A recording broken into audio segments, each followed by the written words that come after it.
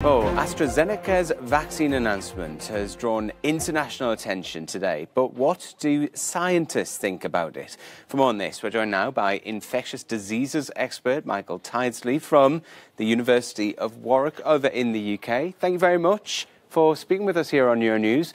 What did you make of the announcement? Well, I think it's certainly a very promising announcement. I think we've now had, over the last couple of weeks, several really promising announcements about different vaccines and their levels of protection, which is really good.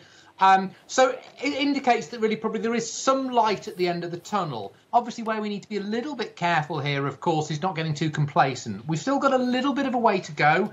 We may see some of these vaccines rolled out possibly before Christmas, sometime in December is suggested.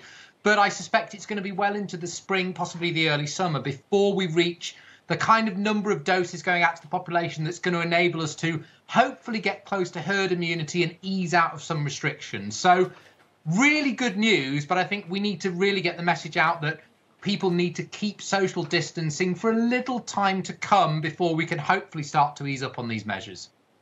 So we've got these varying results in terms of how efficient they are. We've got the up to 90% with AstraZeneca, then we've got around 94.5%, 95% with the remaining two. But with AstraZeneca, even though it's got a potentially lower efficiency rate, the fact that it can be transported more easily, stored at warmer temperatures, is that a playoff that you can have? You can say, oh, well, you know, at least that 5% that we're saving.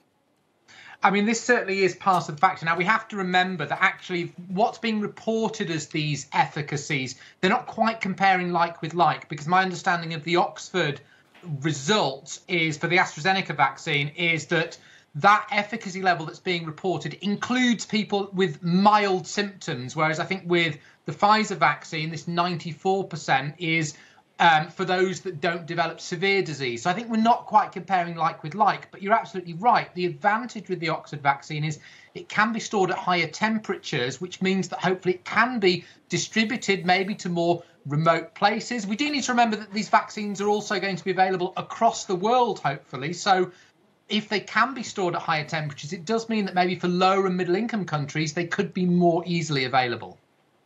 And just finally, there's a lot of misinformation circling around vaccines. What can governments do in order to get people on board with these jabs? Well, I think we just need very, very clear messaging that we know that these vaccines have been developed relatively rapidly. That's certainly true.